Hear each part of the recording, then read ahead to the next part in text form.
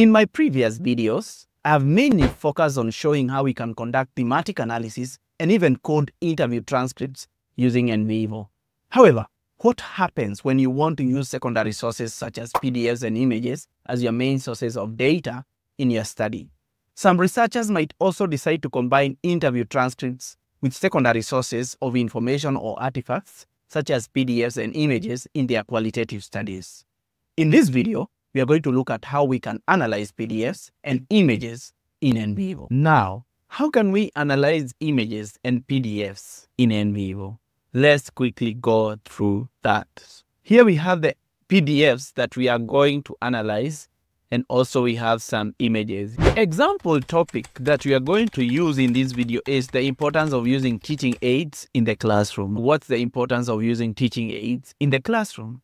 We want to do some analysis of the PDFs and the images related to this issue of importance of using teaching aids in the classroom. How can we get codes and themes in PDFs and also in images? Now, the first thing that I'm going to do is to open Nvivo. I double click on Nvivo and wait for it to open. For this one, we are going to just name it importance of using teaching aids in the classroom. I name it like that. I click on next. Remember, click on manual save reminders every 15 minutes and create project. These are the files. Again, this is Nvivo. We have this section and the blue menu. Let's import the files here. And we have two types of files. So I create a new folder and call these PDFs. We have PDFs and we have images. PDFs and images. In the PDFs folder, I go and drag the PDFs. Let's start with the PDFs here. These are the secondary articles. Let's assume we are analyzing this for our study. I drag and drop them there. In the images, I do the same. Go and get the images. Drag and drop it here. Let's start with the PDFs. How do we analyze PDFs or secondary scholarly articles in Nvivo? Let's say you are conducting a study, importance of using teaching aids in the classroom, and you've interviewed some teachers and the teachers have given you some PDFs as artifacts or secondary articles. How do we analyze them? Two ways. We have the inductive way. The inductive way of analyzing this is, first, we can read through the PDFs as we would do regular transcripts and go and code information that we find interesting. Let's look at this statement. The use of teaching aids in teaching and learning process is very important. This is because it will assist in effective learning for students, particularly for remedial students. Teaching aids also facilitate the students to understand the lessons presented by teachers. Let's highlight this statement, for instance, and just as normal, go to the codes area. We can create a folder, call it new folder, call this initial codes. So teaching aids facilitate the students to understand the lessons presented by the teachers. Drag and drop this inside here and say, remember, the research topic I'm exploring is the importance of using teaching aids in the classroom. And we can see already here that teaching aids facilitate students to understand lessons presented by teachers.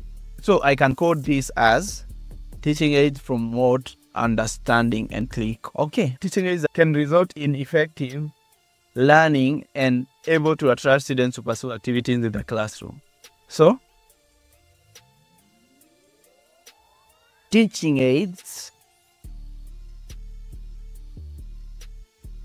can increase the interests of students in the classroom, okay? That's another thing that teaching aids can do. Shows that teaching aids usage can help teachers to attract students in the learning process of reading remedial students. That also can represent that teaching aids can attract or can increase the interest of students in the classroom. These are codes that I'm creating.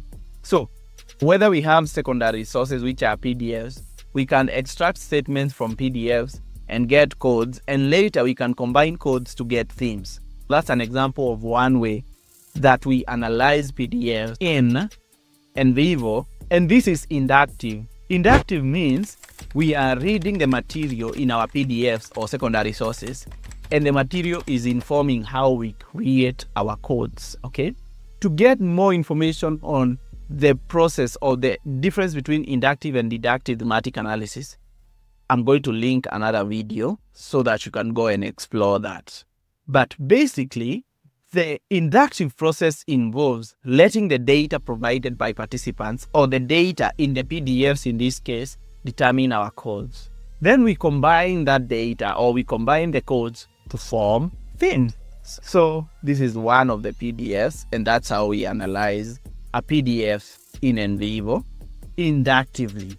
Let me interrupt this video for a minute and inform you of my services. My first type of service that I offer is consulting for anything related to qualitative data analysis using Nvivo. You hop on a video call with me through Microsoft Teams or Zoom, and I will help you become a pro with Nvivo in a few hours. I also provide a done-for-you data analysis service. I do the manual coding and provide a data analysis report with the necessary visuals. Some kind of visuals I do include tables, hierarchy charts, and the framework matrix. Email or message me right now, details in the description. Now, we can also analyze the PDF deductively. Let's say we have a PDF, and actually let me rename this folder properties to inductive initial codes, and let's go create another folder and say deductive initial codes.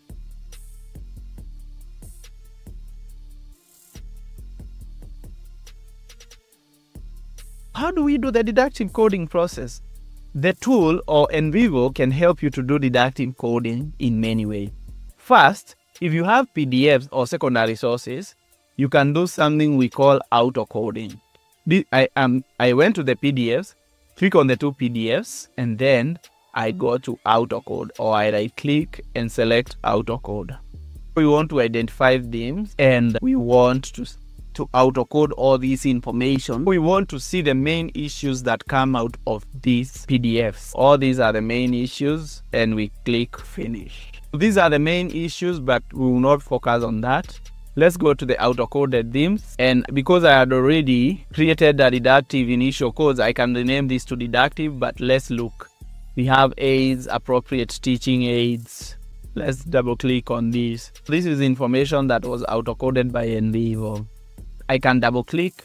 I can go review this information and delete all information that's not important to our study and be left with only information that's important to our study. Basically, that's how we do a kind of deductive coding in Nvivo. By first, we can do an autocode, and then we can do a word search or text search query. If you remember, we are looking at the importance of using teaching aids in the classroom, okay?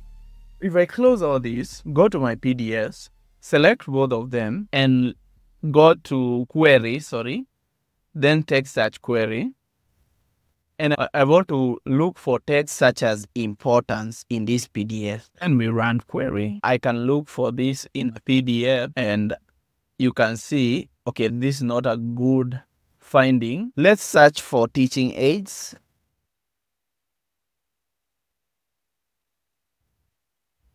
Let's run query. Let's look at that in the PDFs. You see, teaching.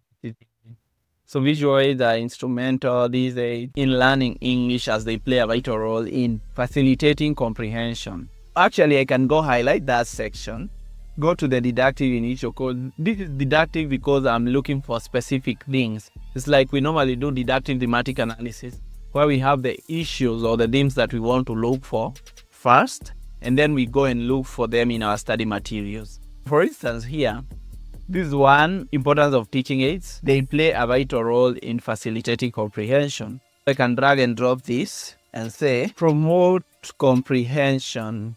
Click OK. That's one use. These aids bring clarity to the teaching process by assisting educators in effectively conveying information to students. Drag, drop. Teaching aids assist teachers to teach more effectively.